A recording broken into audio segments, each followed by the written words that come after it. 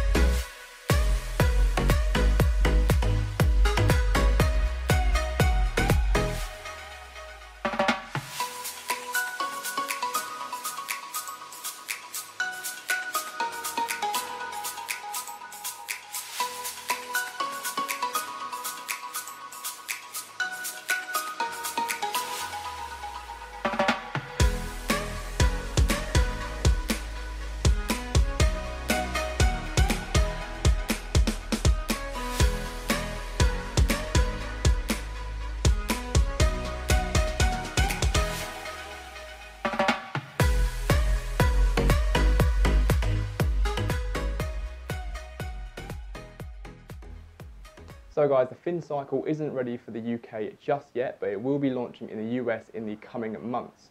So for all our viewers from the United States, you can expect to see the Fin Cycle at over 200 golf clubs in the United States so far. That's how many orders have been. Now these cost around $3,600, so that's each. So not cheap at all, but Sun Mountain and golf clubs are pretty sure you're going to have a lot of fun riding these.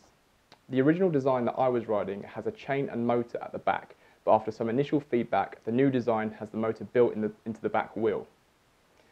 Now, I've never driven a scooter or a motorbike before. I've always driven a car, but these were really easy to drive, took to it really quickly. There's a small throttle by the thumb, simply push that and off you go. You've also got front and rear brakes, making it a really easy scooter to ride. It fits carry bags and cart bags, and as you can see, it sort of sits in between your legs, looking like the body of a motorbike. Now, you're all probably sitting there wondering, how fast do these go? So the Fin Cycles can go up to 15.5 miles per hour. Now, it might not sound like much, but trust me, when you're driving them and you put it on full power, they do feel quite zippy. One of the ideas of the Fin Cycles is to speed up the pace of play compared to if you were sharing a buggy with someone. Obviously, if you're sharing a buggy with someone, great for the social aspect of it, but you might be playing a hole where one of you hits the ball way left and one of you hits the ball way right, so you've got to drive to both balls. So the idea being that if you're renting one of these for yourself, you simply go to your own ball and it will speed up the pace of play. We've had a lot of people on social media saying that surely they're going to damage courses, but the wheels are no different to the ones used by greenkeepers, so they don't damage the turf. And when I was using one at the Wisley, I kept checking behind me and you couldn't see anything different than you would with a buggy. As well as mentioned damage, some of you have said these are going to cause a noise problem, but no, these are electric, so they're really not noisy. They're no louder than a buggy would be. While I was playing, there's a few other guys using them around me, and it doesn't put you off your shot either. A lot of other people on social media have said that these are just asking for trouble, that you're going to get a lot of idiots that are trying to race them or fly over bunkers with them. Yes, you will get an odd idiot trying to drive these, but I mean, I think it's safe to say we've all seen videos of people racing buggies, and I've seen a few videos of people crashing buggies into bunkers as well. So these are only as dangerous as the idiots sitting on them. We've also had comments on social media from people saying that this ruins the social aspect of golf. Now, I can understand that. When you're walking, obviously you enjoy the exercise and speaking to your playing partner or playing partners. If you're sharing a buggy with someone, again, you can still have a chat with them while you're going around. Now, I get that side of it. If you are someone who prefers to walk, then these probably won't be for you. But I do feel like a lot of resorts in America and in Spain, other places like that, the courses are really long and you need a buggy. They can also be very hilly.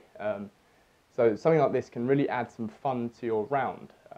But I'm also a walker, guys. I prefer walking when I'm playing golf.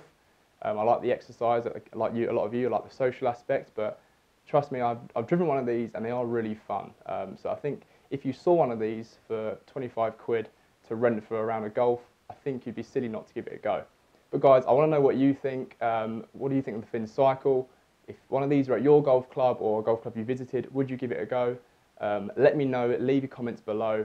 I hope you enjoyed the video, guys, and as always, thank you for watching.